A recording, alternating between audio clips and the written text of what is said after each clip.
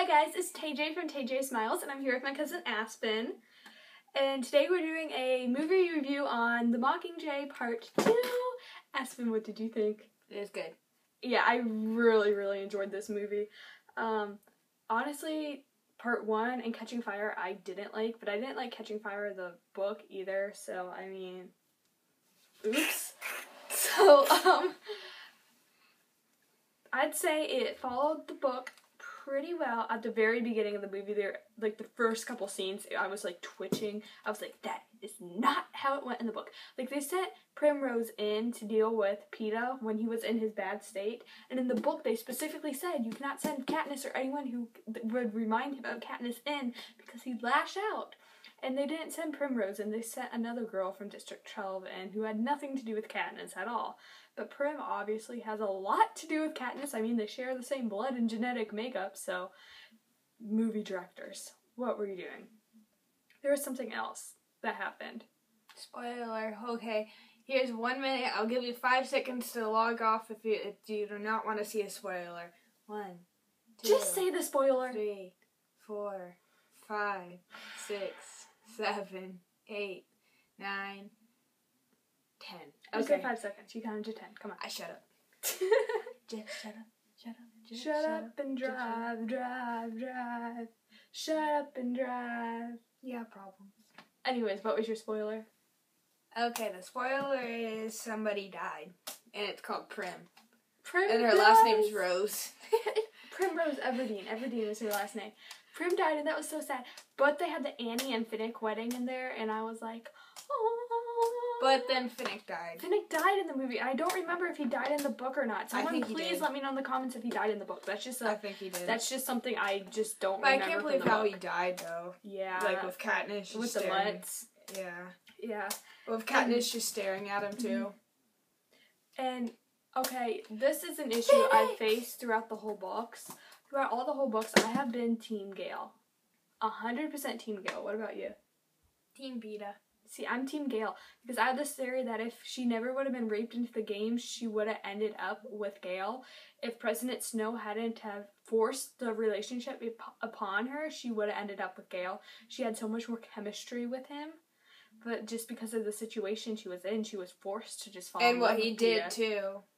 Yeah. Well, he never really did anything. No, at the end she's like, "Get out of here, Gale," because he was the one that was the voice that said, "Every child, come, please." It wasn't his voice, no. But it was his idea. He gave them the idea, but he didn't tell them to do it then. But it was he put his the idea fault. to And do he it was in crying there. at the thing, so that means he probably did something really bad. Yeah. But I was really happy at the end of the movie when she was with PETA. So I think when it goes to the movies, I am 100% Team PETA just because of the chemistry they show on screen. I can't speak. But when it comes down to the books, I feel like I'm 100% Team Gale just because of the chemistry I know. And I know how hard it is to like grow up with a guy best friend and like try to push nonsense away. But you know what? What's going to happen is going to happen, and President Snow ruined a great relationship for Katniss. I don't know. But if the President Snow didn't do that, then what would make people think the games were like they wanted to watch it, and then if more people wanted to watch it, how would the rebellion want to be more big? So I don't know. So then once she said that they were... I'm just saying that if Primrose went into the games instead of Katniss would 99.9% sure would have ended up with Gale. She would have never noticed PETA. Oh, no. And she never would have been forced into that relationship. Going into the games itself first doesn't mean that PETA. they won't be in a relationship if some event to happen. It's like, you remember that one movie, Sliding Doors? Yeah, I know. And then when some events don't happen, sometimes you're destined to date the one person. So one moment will actually like bring them together. But I'm still Team Gale and. Wait, are you from Twilight?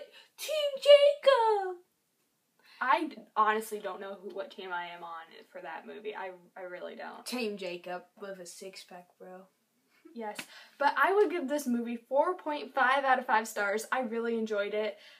I honestly think I may have enjoyed this movie better than the original Hunger Games. And that's one of my favorite movies. So maybe I'll have to rewatch the Hunger Games to, like, properly make my But you decision. got to see the end where she was so happy. Yes. And I did not like the dress they put her in the last film.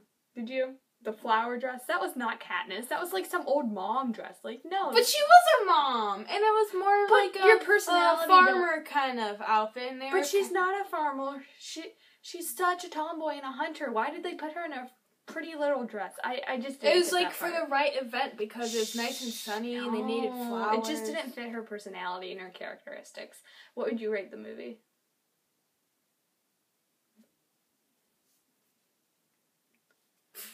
.8.